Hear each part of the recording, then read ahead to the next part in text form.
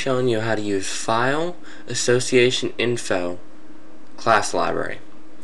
This library is used to associate file extensions such as .text or .doc with appropriated programs. Like if you'd want to associate the .text with Notepad or EditPad Pro or anything out there. Today I'm going to be showing you how to make a console application to associate different files. I'm not going to show you exactly how to get user inputs. I'm just going to show you the basics. You can branch out from there. Included in this video, in the description, I will be posting where you can download source, the class library, a bunch of how-tos on how to do most of this stuff. If you're still new with Visual Basic, you might want to look back and forth on this to figure out how to import DLLs or different code libraries. First, we're going to start off by wanting to go to Start or File, New Project. We can name our project pretty much anything. Today we're going to name it File Example. And of course we want it to be a console application.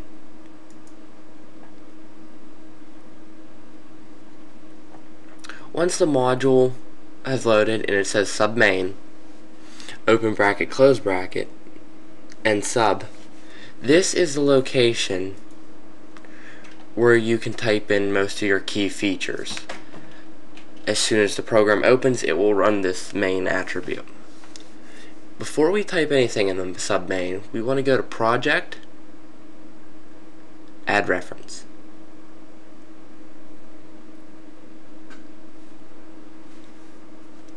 Once your Add Reference dialog box appears, you notice that you have .NET, COM, Projects, Browse, or Recent. I'd like you to go into Browse, select the location of your extracted code library, and like I said, you'll be able to have all these code libraries as source code. These libraries were not made by me, they were made by Brendan Grant. You can look up some of his codes and such on Code Project. After you have added your reference, you want to go up and declare it. Above module, module 1, you want to type imports,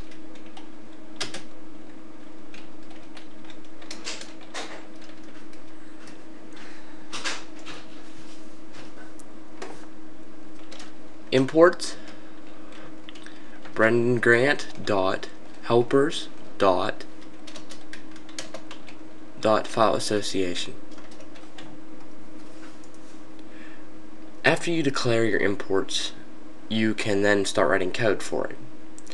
Now to declare this file association info, you're going to want to type dim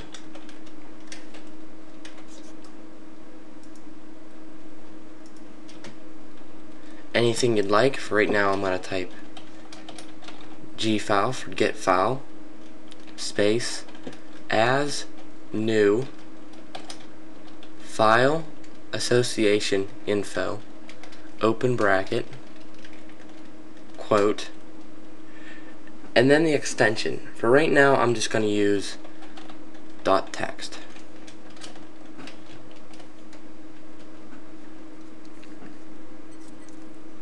Now once you have that declared, you can start writing code for the file association info.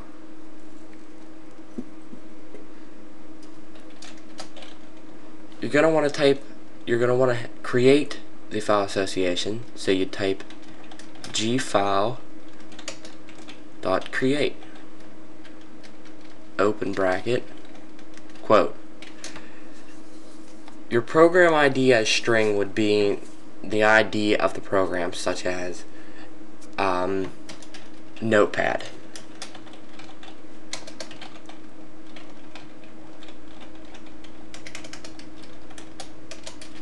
End quote, end bracket. All that does is it creates the .text document and then it references it to Notepad.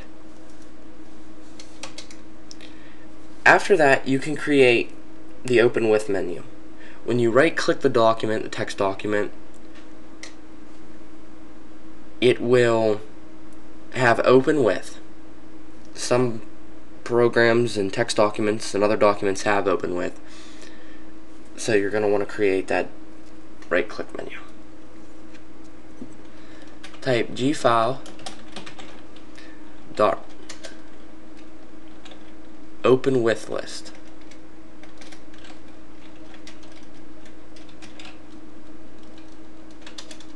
Equals new string open bracket close bracket.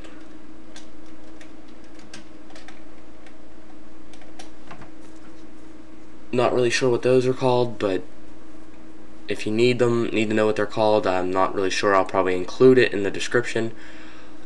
For right now, I'm just going to call them another bracket. And then you're going to want to type in that little bracket, quote, notepad.exe, end quote, that other little bracket, end it. You can type in as many as you want, such as Notepad, WordPad, Microsoft Office, Word, OpenOffice, anything you'd like. You can associate documents just for your programs. Like if you have a program that declares variables, you can have it .variable. You'd separate each different item with a comma, space, new item,